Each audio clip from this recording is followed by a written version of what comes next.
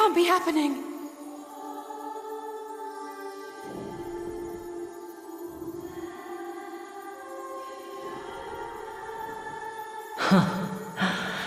Though my power is in constant flux, I have always kept a reserve for this very moment. It was a true test of your prowess. You have done well.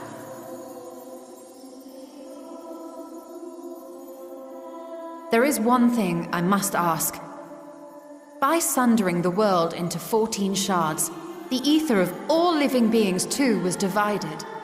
This reduction would in theory allow us to more easily interact with Dynamis.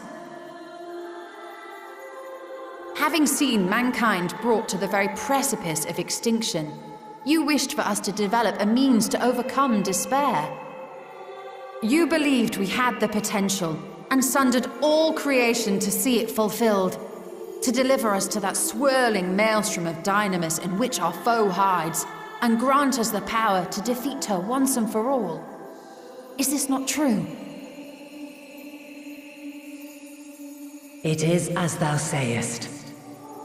'Twas the trial to which I subjected mankind, and it hath led to untold bloodshed and suffering. There was no kindness, nor justice in the tragedy I wrought.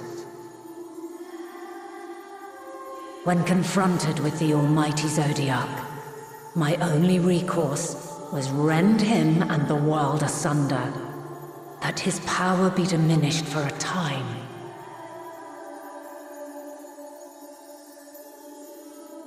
And so it came to pass. Now you, my chosen, have surpassed my expectations, surpassed me. I entrust the fate of the universe unto you.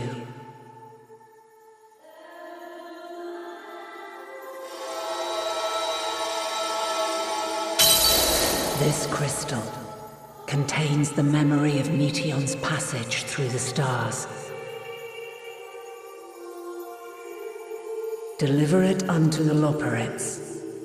They will guide you to her.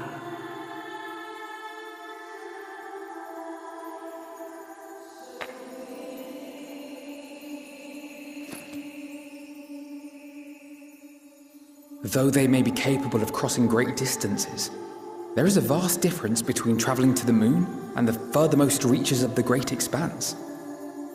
And unlike Meteion, we cannot simply soar on waves of Dynamis to our destination. Indeed. To make such a journey would require an astronomical amount of ether. But a solution lieth close at hand.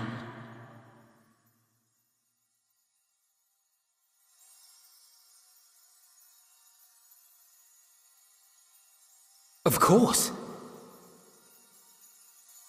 Yes, my child.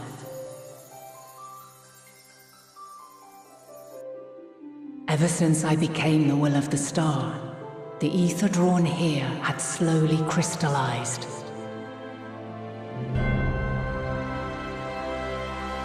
They who have answered my call know it well. While I have remained hidden, it hath become the embodiment of the planet's will in my place. A faceless, omnipotent force of nature.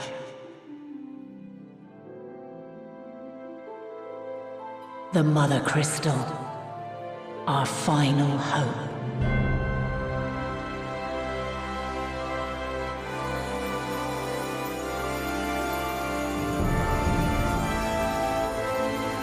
Alas, I can do no more.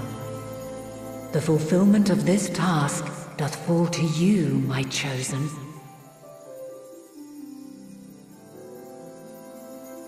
Now, heed these words. Darkness and light, despair and hope, as goeth one, so goeth the other. Become light, become hope.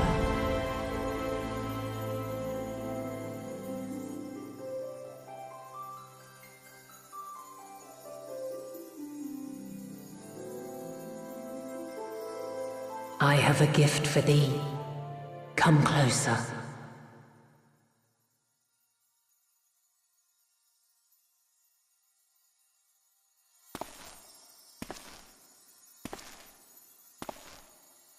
Long have I searched for a means to safeguard the future of this star.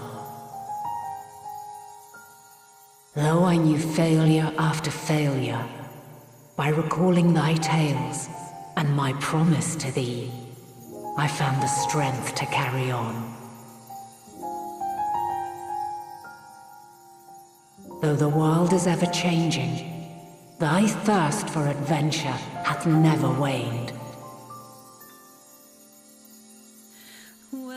Thine unshakable resolve never ceases to amaze, to inspire. As a mark of my gratitude, I bestow this final gift. Thou dost possess the crystal of Azum, yes?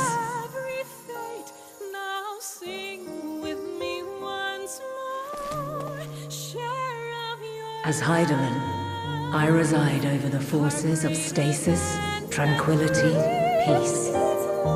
The laws which impart stability to existence itself. I will weave this self-same power into the crystal, granting thee mastery over matter, to give form to the formless. Use it wisely, or it will not last indefinitely. As thou hast seen on thy journey through the ethereal sea, souls are drawn to thee. Mayhap this trait will prove to be a boon rather than a hindrance.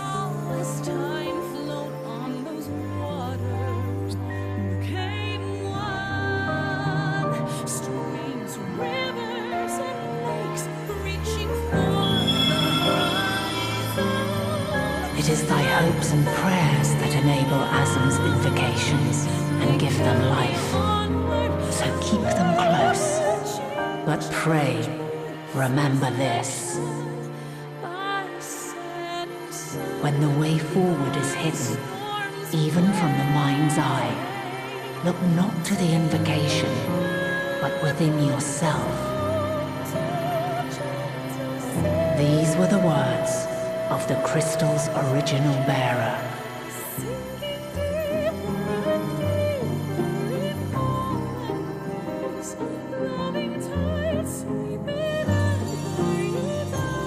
With that, my work is finished. Fulfill our promise. Right the wrongs committed when the world was yet whole. Silence the song of oblivion. Teach her a brighter melody. Show her our journey is far from over.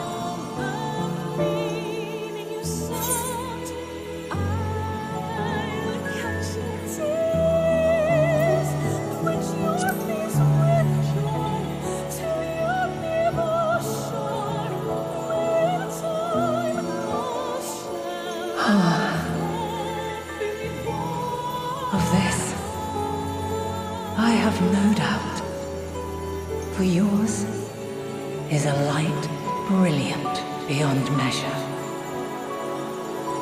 Long after I have gone, though not even my soul remaineth, my love will be with you forever.